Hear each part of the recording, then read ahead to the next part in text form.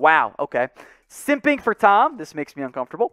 Tom, be real with me. What can I expect from my Falcons this year under Arthur Smith?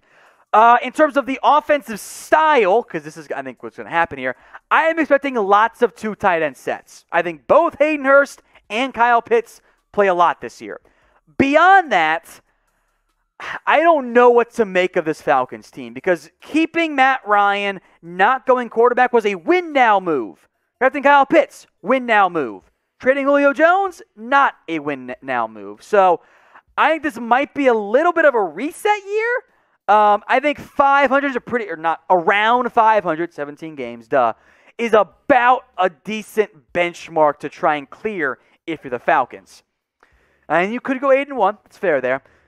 But make your predictions for me in the comments section, folks. How many wins will the Atlanta Falcons end up with this season? Let me know what you guys think in the comment section. Get your votes in right now. From the Carolina guy, NFC South rankings and picks. Good question. I know you don't like the Bucs, and this might not. You're not going to like my answer. But I think the Bucs are the pretty heavy favorite right now. They bring back really the entire team from last season. Now, the Saints won the division last year. I'm not sold on them. I think it's a pretty clear tier break at the top. It's the Bucs, and I'd argue then kind of everybody else. I'm not sold on Sam Darnold, so I'll put Carolina probably third. I'm worried about Atlanta. I'm going to put them fourth, and I guess the Saints second. But 2, 3, 4, totally up in the air for me. Marsha, what's up? I'm in a dynasty league, and I have the 3rd pick in the draft.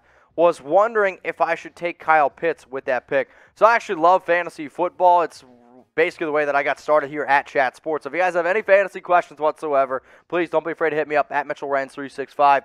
In terms of a dynasty draft, if you need a tight end, I don't think it's a bad idea. The last time I did my dynasty rankings, I had Pitts at number 5, not at number 3, but he's a phenomenal player. But if you need to win right now, usually it takes a year or 2 for a tight end to really get things going. But I do think that he is going to end up being a top 5 tight end in the NFL. We got Burnin' Spades. Shout out, y'all. Just asking, why have Twitter when we have Chat Sports? Also, who could Atlanta look to add to help with secondary and O-line thoughts? You get Twitter to talk to us a little bit more. Like, I can't talk to all y'all all the time on the show. That's why I tell people to DM me, because then we can talk about other things going on, right? In terms of who could Atlanta look at to add help in their secondary and their O-line thoughts? I mean, if they want to pay a lot of money, Stephon Gilmore could be out there. I actually said this earlier. Damon Arnett could be a player who was drafted in round 1, where it seems like the Raiders have already moved on from him. So if you want a cheaper player in the secondary, give the Raiders a 4th, 5th round pick. I think he's yours. And then on the offensive line, it really comes down to which positions you need. I still kind of find it hard to believe that Rick Wagner's still out there, even Trey Turner as a guard. But if you need a tackle, I'd probably go Wagner. If you need a guard, Trey Turner. From Matt the Gamer, which teams do you think will be better this year? I mean, I think in general, you're looking at the teams that were terrible last year that have almost nowhere to go but up, right? The Jets, they should be a better football team this season. The Jags should be a better football team this year. I'd be very surprised if a team like, the Cowboys, great example there for Jeremy, they should be better this year. A team like maybe not Philadelphia, but I think the Bengals, if Joe Burrow's healthy the entire year, could be a lot better this year. I think the Niners, a healthy team, will be way better this season. So some of those bottom teams, they got plenty of room to go up. From Anisha Nod, what is your reaction to Brady and Mahomes on the Madden cover? I don't care about the cover. They could put Peyton Hillis back on it again, and I would not care about it. What I care about is making the franchise mode actually good. It has gone in the wrong direction for a decade now. If the franchise mode is finally good again, which I'll believe it when I see it, then I'll be pretty excited. Now, maybe your answer to this question is Brady or Mahomes. But you guys can be a hater right now in the comments section. And let me know who you think the most overrated NFL quarterback is. This is the pinned comment on today's video. So if you get the ad break here on YouTube, scroll on down and let me know. From Yurji, what teams are sleepers for the Super Bowl? Do the Rams count as a Super Bowl sleeper, or are they too obvious? Because obviously they brought in Matt Stafford. I think the Chiefs are your heavy favorites out there in the West. So in in the other conference there in the West. So I lean towards not the Chiefs.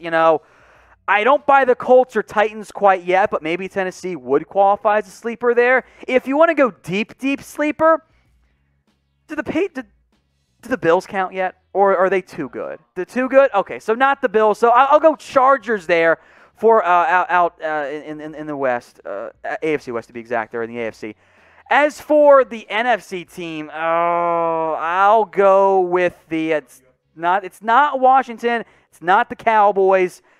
I'll go. Can I go with the 49ers? I'll go with the 49ers. If they're healthy, they're a good football team. So I'll go Niners, Chargers, 2 West Coast teams in the end. From Liam Gaming 622, Tom Downey misspelled my name, but we still brought it up. It's all good. There's an E there. It's not like the fabric softener, It's not like that. What player is at the top of the trading block? I mean, I think your main names there are Aaron Rodgers, maybe Stephon Gilmore, maybe Xavier Howard. The one guy who I know is available is Zach Ertz. Does he get dealt? I don't know. From Thomas Angel, first off, great first name. What playoff team last year will fall out this season? I am worried about Pittsburgh in the AFC. If Big Ben is second half of last season, Big Ben, things are going to get dicey there. I don't trust Carson Wentz for the Colts. In the AFC, if Aaron Rodgers is not in Green Bay, they're not going to make it. But the team that jumps out the most to me, the Saints. If it's Taysom Hill, I don't think so. They'll be above or around 500 football team. I'm not sold on New Orleans this year. What receivers do you think could be traded this offseason? I think in general, we're kind of at the end of the notable players who are going to get dealt outside of a couple, more roster cut-down type of moves. The big names, Odell Beckham, I don't think he's going to get moved at any time in the near future. I don't think Michael Gallup gets moved by the Cowboys. If teams start to struggle, the Jets redid Jamison Crowder's deal, so I guess that takes him off the list. There will be some trade deadline deals for a receiver. Hopefully not as bad as the Mohamed Sanu trade for the Patriots. But if things get disastrous in Green Bay, just keep an eye out for Devontae Adams, maybe. And I guess Allen Robinson if things go bad for the Bears, too. We got the Fat Rat. What up, brother? Hello, Mitch. How are you? Good, dude. Which quarterback do you believe is a sleeper MVP candidate? Well, if you want to go super, super deep sleeper, I'll throw out the name Tua Tagovailoa. I believe his MVP odds are 6,600. He's got a ton of talent around him. He's entering his second year. If you want to go a next caliber level down in terms of a sleeper MVP candidate, I mean, a lot of people might hate on me for saying this, but I'll say Derek Carr, because if he can finish first in the AFC West, that puts him in a very good position. And for the first time in a long time, he actually has a defense. But the pick that I've been going with is Kyler Murray, a quarterback that has shown some ups and some downs, a lot of talent around him. But in terms of a sleeper MVP, I guess I'm going to go with Kyler Murray. M. Miller 916, who is your Super Bowl favorite, Mitch? I mean, I guess I got to say the Kansas City Chiefs, but it absolutely pains me to say that, and it's about as chalky as it gets. In terms of what team do I think is maybe not a chalky pick, but I would like to see in the Super Bowl, I'd like to see the Buffalo Bills, Josh Allen. I like what those guys are doing. Let's go to Jeremiah Robinson. Who will win Rookie of the Year? I mean, in terms of offensive, the chalky answer is Trevor Lawrence. On the defensive side of the football, I'll throw out a name like Jalen Phillips because he actually has an opportunity to get a lot of sacks. You could also look at Merrick from the Raiders. He's going to have a big-time opportunity to get on the field a bunch. Usually, there's a top defensive guy taken. You didn't really have that too much this year. So, I'll say Jalen Phillips or Merrick. Gary Sanderson, your worst NFL draft takes ever. I mean, first off, where do we even begin? I had a take Josh Allen was going to be a top 5 quarterback out of the NFL within 3 or 4 years. I'll be right on that front. I thought it was going to be out of the NFL, though. So, Josh Allen, big L on my part. Guys that I liked who are not good. Hakeem Butler, just a massive L for me. Like, he has never been anything good in the NFL. I loved Tease Tabor coming out. Huge mistake on my front. That was just a disastrous goal there.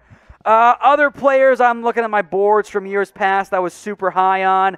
I feel like Maurice Hurst, I'm blaming on the medical condition, but he hasn't been that great. Let's see. I had Lamar Jackson graded the exact same as Sam Darnold. So I'm claiming victory on Lamar Jackson on that front there. I like Taven Bryan a lot. He has not been particularly good. I also loved Montravius Adams, the Packers defensive lineman. He was never good. A huge L on my part.